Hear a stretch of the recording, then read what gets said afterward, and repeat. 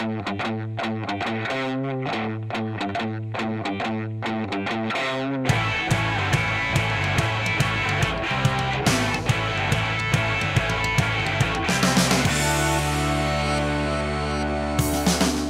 standing in Ice Age giants.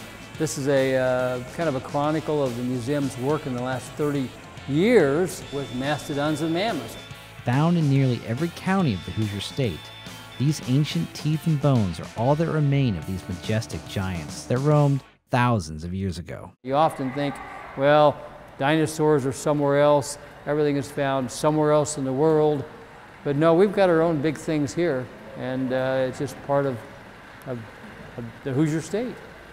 Behind me is Fred, one of our most famous mastodon skeletons. It was found up in Fort Wayne, Indiana, and our exhibit preparator, Mike Smith, mounted this. I mean, he cold bent, he hot bent, he welded in, he did all kinds of things to make a wonderful frame to mount this. The tusks are cast because the real ones are too heavy, but most of the stuff you see here with the bones with all the many colors in them, that's all real bone. Here's a beautiful skull we got.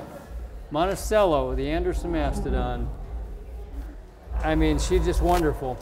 We dug this up. We hit it with digging with wooden tools, so there's no metal scratch marks on it. It's in perfect shape.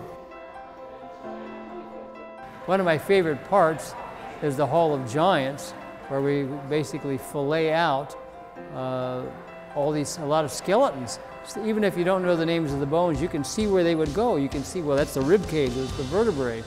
And you can see, well, where are the legs? You know, where are the hips? You can see that not everything is always found. Even partially complete fossils can tell us a lot about these extinct creatures. Modern techniques of analysis have dug a path to amazing new discoveries. There's so much new molecular information.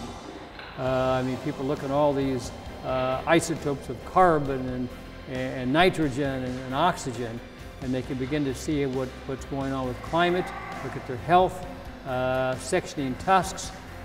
You can see when on a juvenile, if the early part of their life history is still in the tusk, very often they break off, but if they've got that early part of their life history in the tusk, they can see when the animal actually went from weaning from mother's milk and went on to vegetation for food. So the tusk has got an awful lot of history, and there's a lot of that going on right now. The Indiana State Museum has been hard at work for decades digging, discovering, and preserving ancient elephants. But there's still more mysteries to be solved, and you might not have to look much further than your own backyard. Indiana is a place where there's a lot of prehistory buried under the soil, and that a lot of this is mammoth and mastodon because they are so big.